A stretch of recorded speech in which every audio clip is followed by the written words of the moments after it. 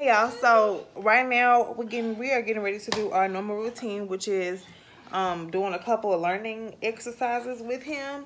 What I do with him in the morning, I just have cause remember last time I said I was gonna do a routine, so I stuck with that, and that's what I'm doing. Here, baby, here's your toy.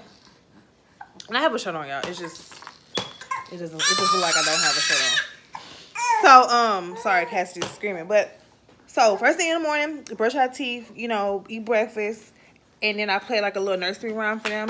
And then we do this pen control and tracing because he is 3 and he kind of holds his pen, his marker, whatever funny.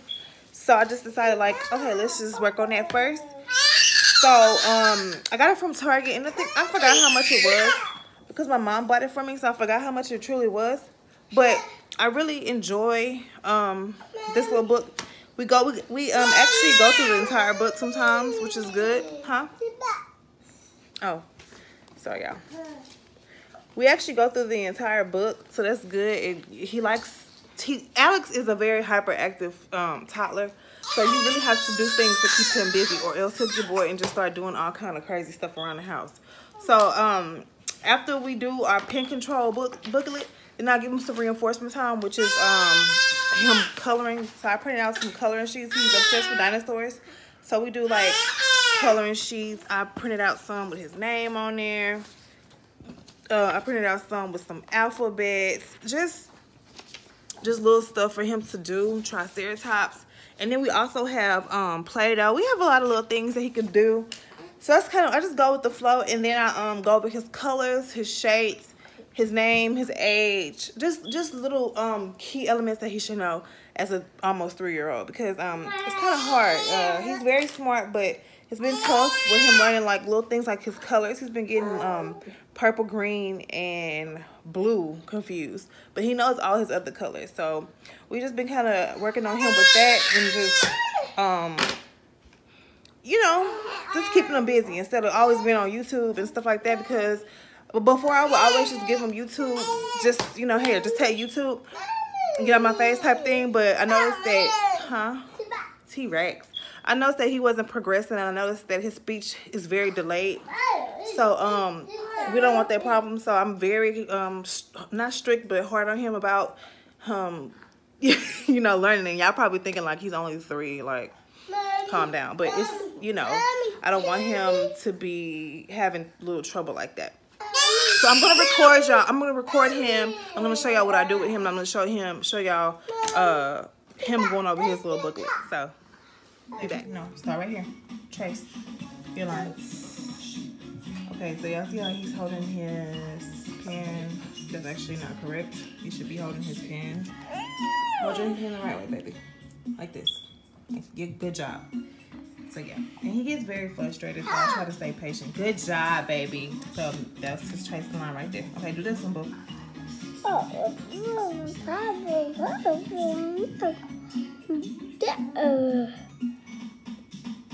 Good job. All right, do the third one. Good job. Next. That's a line. You're tracing lines. Lines. And you see, he's lines. Lines.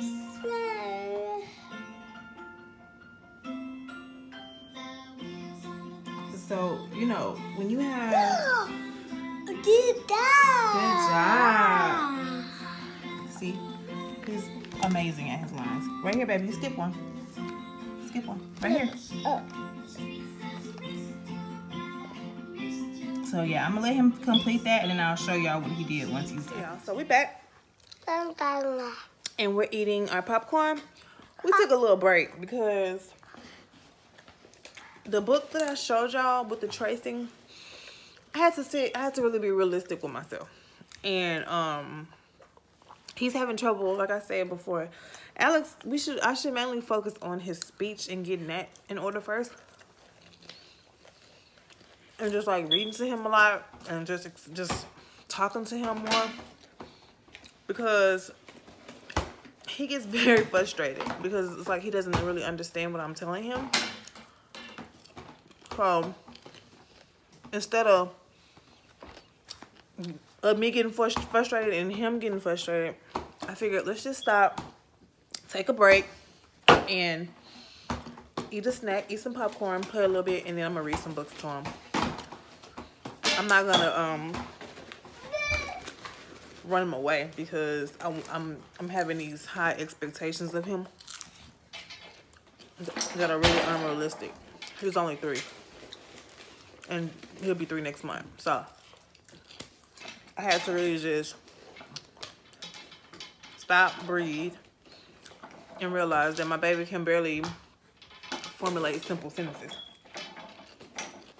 So focus on that first before jumping the gun. So right now, he loves this little activity thing. We're playing with that and eating his popcorn. Kettle corn, popcorn, huh? Popcorn. Popcorn. Popcorn. Popcorn. Popcorn. Popcorn. Popcorn. Popcorn. Corn. See, when I try to like force him to express himself, he gets frustrated. Popcorn. Popcorn. Popcorn. Popcorn. Yeah. Thank you. Hey,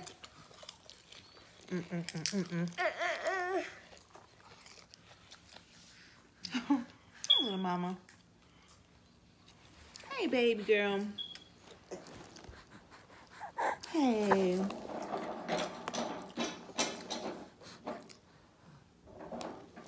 All right, y'all. So I'll come back and show y'all us reading together and having a good day. So one thing I noticed and I learned, if you have a child who is kind of like a light talker or not really talking as much, or it's taking a while for them to formulate simple sentences and things like that, and you read books and you talk to them, the last thing you want to do is oversaturate them with words.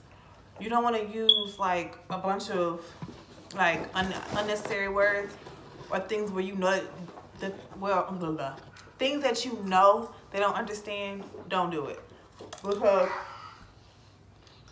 all it's gonna do is frustrate you. So for example, I'm trying to learn how to stop talking to him as if he's 10. He's not 10, he's 3. So I'll just kind of like shorten my sentences up.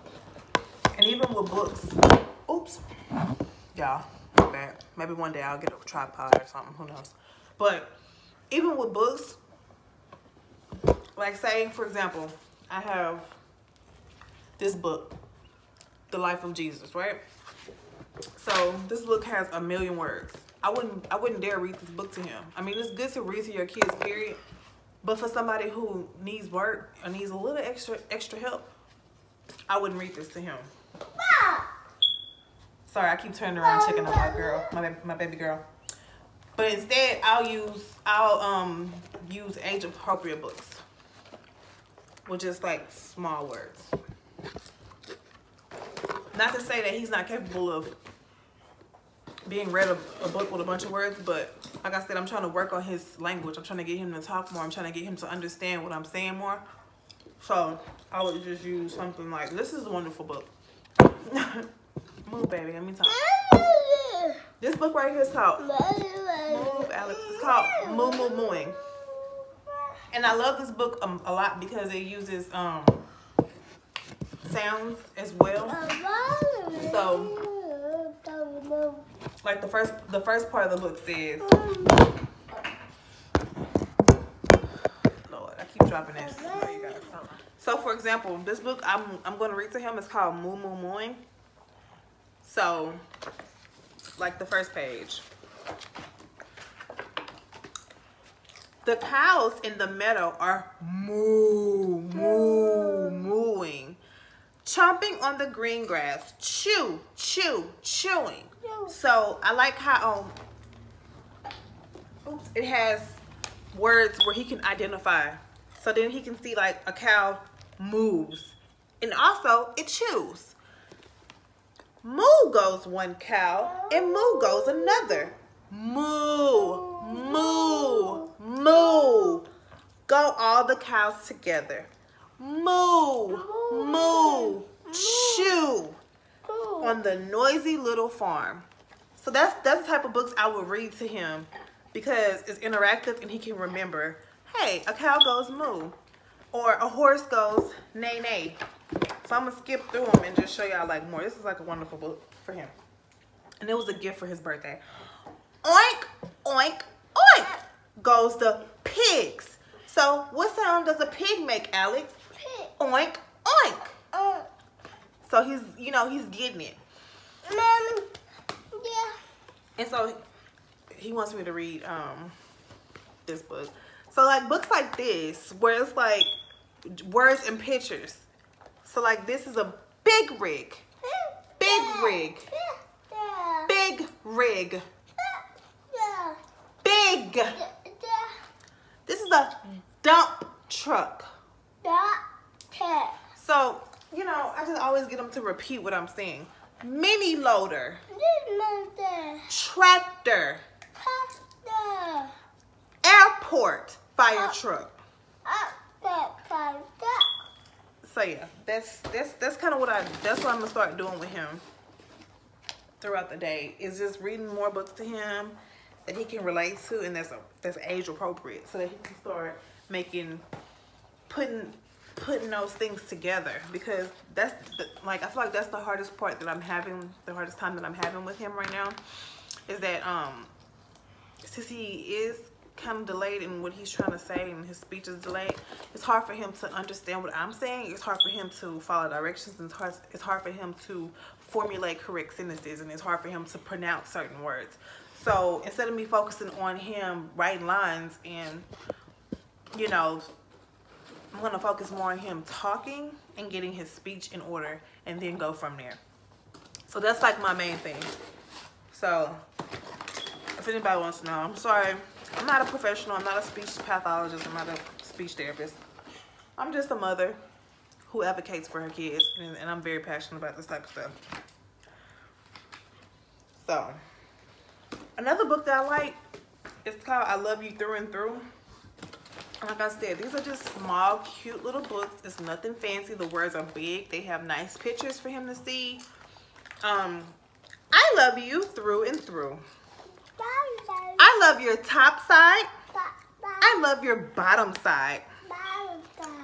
I love your inside. I love your outside. I love your happy side.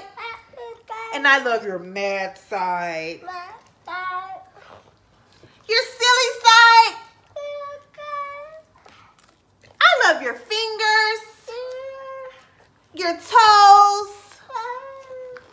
Your ears. Your nose. I love your hair. I love your eyes. I love your giggles. And your cries. I love you running and walking. Silent and talking. I love you through and through. Yesterday, today, and tomorrow too. So books like that are just, I love them because it's interactive. He can kind of catch on to what I'm saying. And then like if I wasn't recording, I would like demonstrate the book and all that. But you know, I'm just trying to explain, you know, my point. So that's what we've been doing, and that's what I'm going to start doing more of. I'm probably going to just eliminate the whole tracing and all that stuff until he gets a little bit more advanced in what he's trying to say, because he is 3 and my baby, you know,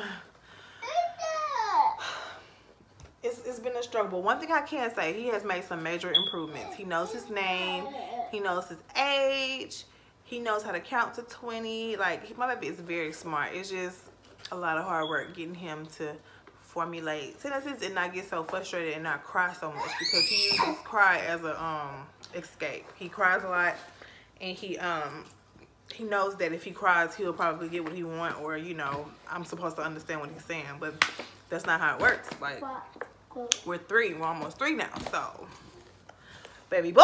No, just like, but yeah, so we might go to the library today, or we might just do something fun because I'm going out of town tomorrow, and he won't see me for 2 days, so that's that. Mommy.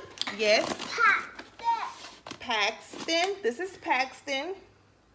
Paxton. Paige. Parker. Didik. Nana. Mommy. Auntie Mir. And Alex. Okay, now you do it. So yeah. Bye y'all. Sorry this video was so long, but I was just giving a little description of my little routine. Peace out.